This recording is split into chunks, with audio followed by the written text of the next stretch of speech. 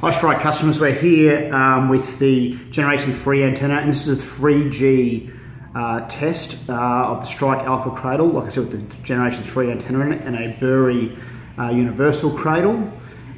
So what we've got happening here is we've switched the 4G functionality of the phones off. The Strike Alpha Cradle is one on the right hand side, and as you can see, it's outperforming at the moment. What we've got here is a Faraday cage that blocks all mobile phone signals, and we've got a couple of antennas that run into that, down the antenna lines, and those are Strike B2s, which are identical. So this is a like-for-like test.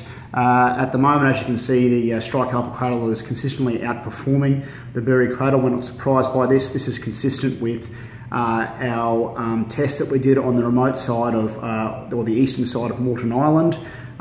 That video is also available in our YouTube channel, so feel free to have a look at that as well. But as you can see, our cradle is outperforming as we expect it to. Thank you.